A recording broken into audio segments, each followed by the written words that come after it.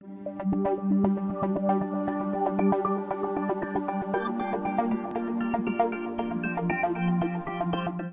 back. This is module number 10 on capitalization, and some students have difficulties in figuring out when to capitalize certain letters of certain words in titles as well as in sentences. So hopefully this module on capitalization will help you eliminate those types of errors in your actual academic formal writing. So once again, this is module number 10 on capitalization of words and sentences, as well as words and titles of articles, essays, books, etc. Now there are 11 rules for capitalization, and I'm gonna give you examples of all of those 11 rules for those capitalization errors. Rule number 1. You need to capitalize the first word that begins every sentence, including direct quotes that are complete sentences. And I have 3 examples for you to look at for this rule number 1. And if you notice, the letter that's underlined and also in bold are what you need to capitalize. Example number 1 says, some people love to complain about everything. The S in some is capitalized because some is the first word of the sentence. Example number 2, does Richard work during the summer? We have a question here. It begins with the word does. Therefore, the D is capitalized because it begins the actual question. And then I also have in example number 3 a direct quote. Laura asked, quote, will someone be home when I get off of work? End quote. Now this quotation, which is will someone be home when I get off of work, is a complete sentence. It's actually a question. So I automatically have to capitalize the first letter of the first word in that question, which is the direct quote, the W in will. Now our second capitalization rule is you need to capitalize the first and last words in the title automatically, and all other words in the title need to be capitalized except articles, which are a, and the, and also the unimportant words like prepositions. So those words, if they come between the first word and the last word of the title, do not need to be capitalized. And again, the words a, and the are what's called articles. Let's look at our first example here. One of my favorite authors is Toni Morrison, who wrote The Bluest Eye. The Bluest Eye is the title of the novel written by Toni Morrison. I capitalize automatically the first letter of the first word, the T in the first letter of the last word in the title, the E and I, and bluest is a major word in the title, and it comes between the first and last word, so I must capitalize the B in bluest as well.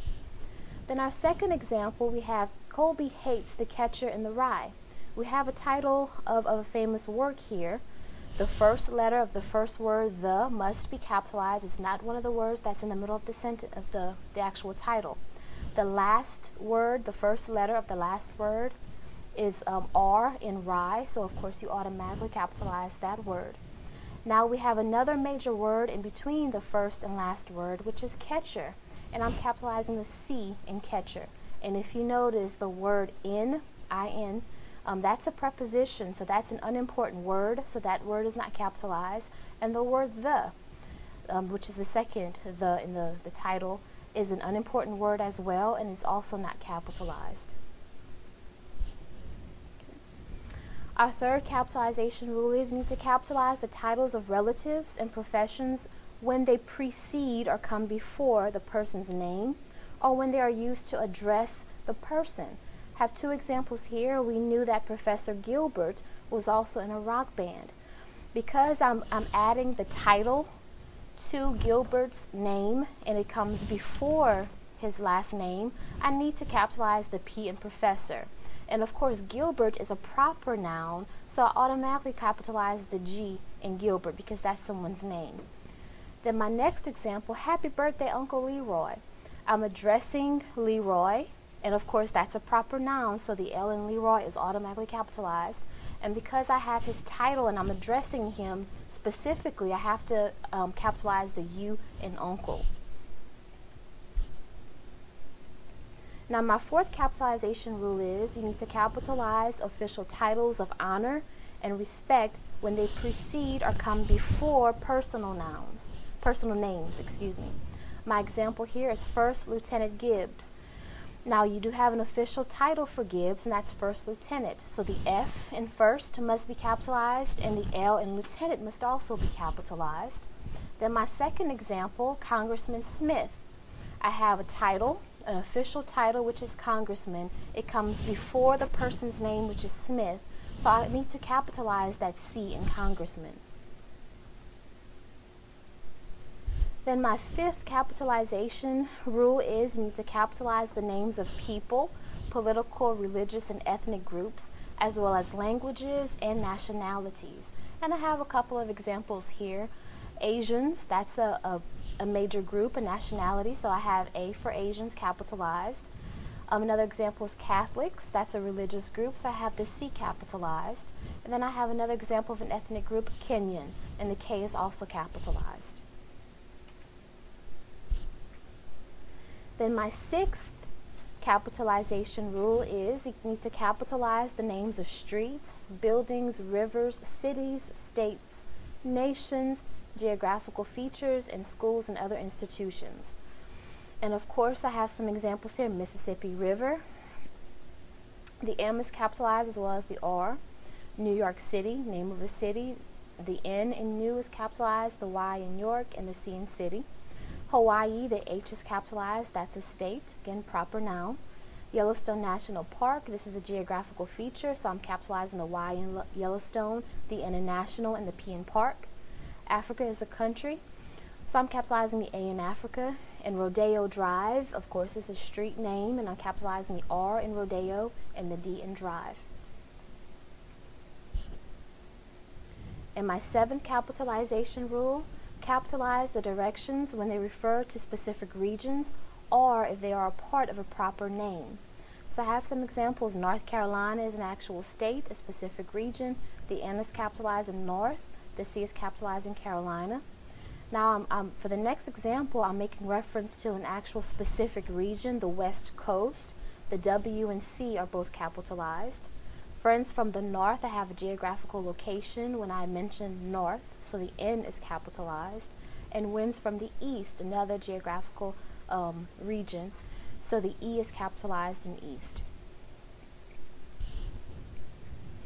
Now my eighth capitalization rule, you need to capitalize the days of the week, months of the year, and names of holidays and religious seasons. And I have a few examples here for you as well. The M in Monday is capitalized, the S in February, an actual month, a national or a holiday is capitalized in Thanksgiving with the T, and Kwanzaa, another holiday, is also capitalized with that K. Our ninth capitalization rule, you need to capitalize the names of particular historical events, eras, and special events. Have some examples here. The B for Black Friday is capitalized as well as the F. The Harlem Renaissance. Harlem Renaissance is a historical event. It's an actual era. The H is capitalized and the R is capitalized. The disco era is an actual era in history. The D is capitalized in disco and the E is capitalized in era. In the Middle Ages, we have the historical era. The M is capitalized and the A is capitalized. And our 10th capitalization rule is capitalize the names of school subjects only if they are proper nouns or if they are followed by a course number. Have some examples here like Spanish 101. Of course, you capitalize the S in Spanish. You have a course number with it, 101, so the S is automatically capitalized. Italian for tourists, I is capitalized for Italian. Economics. It's a course, but you don't have a number behind it, so the E is lowercase. Now, if you look at the fourth example, when you have Economics 101, now I have a course number with the actual course title. So, of course, at this point, I have to capitalize the E in economics.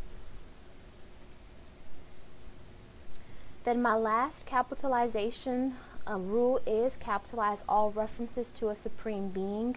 My example, first example is God. He's the Christian God.